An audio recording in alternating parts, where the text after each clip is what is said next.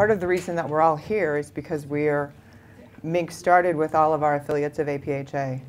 So I'm going to talk a little bit about APHA and a little bit of history. I've got about 5 or 6 slides.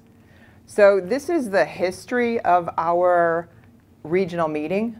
I just wanted to let you know that, I think I mentioned it earlier, this is our 9th annual, so next year we are scheduled to be in Nebraska. They've had a changeover in their ARGC, their affiliate representative to the APHA Governing Council. Some of you may know David Corbin. He was their long-term ARGC, and he retired from that and is working with the Sierra Club in Nebraska. Brandon Grimm has filled in on an interim basis, and now they have another person who has taken over that spot. So they weren't able to be here today. I don't know if you watch the news, but Nebraska's had some really crappy weather going on. So I'm sure it had something to do with that. This is Affiliate Day last year. Some of our friends you may recognize there up on the slide. So on the Saturday of the APHA annual meeting, we have a meeting all day. It's called Affiliate Day for anyone who's a member of any affiliate of APHA. It's really open to just about anyone who wants to come. You do not have to be attending the APHA meeting. We'll be in Philadelphia in November 2nd through the 6th this year.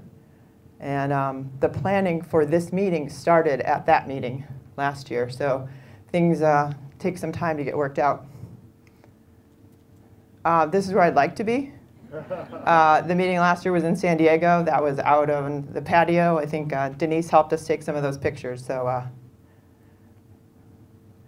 I want to leave you with some next steps, along with a couple of pieces of information from APHA.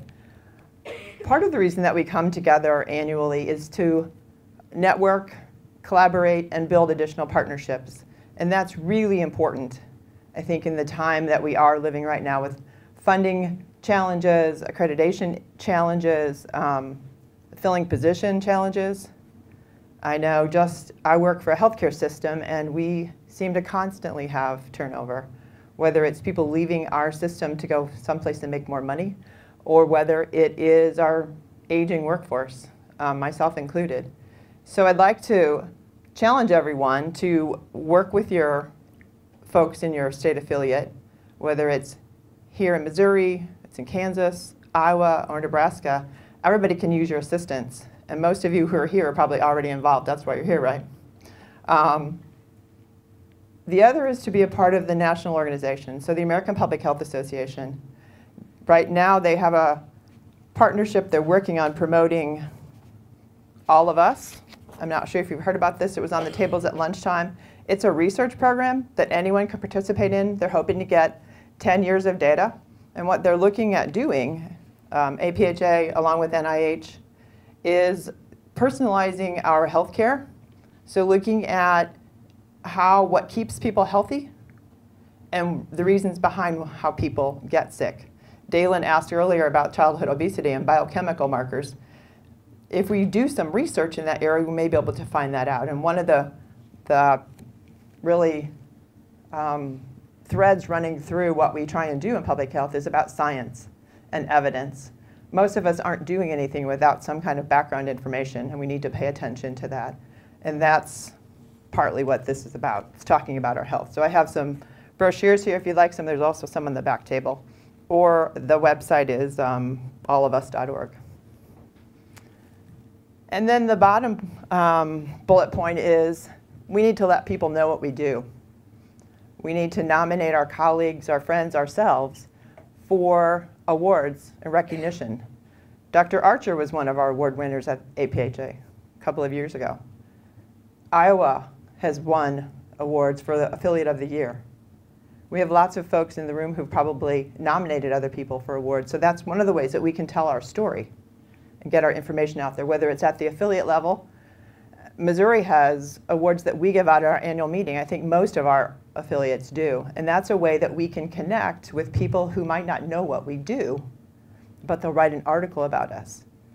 Or they'll learn about us because we've nominated them for an award. So there are Council of Affiliate Awards at the national level, and there are APHA awards. And I think the next slide is, oh, there we go. So these are the APHA awards. I believe, Dr. Archer, you won the Milton and Ruth Romer Prize for Creative Local Public Health a couple of years ago. So these are some of the awards. They're all listed on the APHA website. Nominations are open now, which is why I bring them up right now. And there's also an email that went out to all APHA members. All right, again, these are our sponsors. Heartland Center, the Midwestern Public Health Training Center, and then each of our local affiliates have been involved in planning of this. And in their own way, that's how we contribute money, cash, time, effort, resources to our effort. So does anybody have any last comments or questions? All right, you are all part of the success of MINK, and I hope to see you next year. Thank you so much.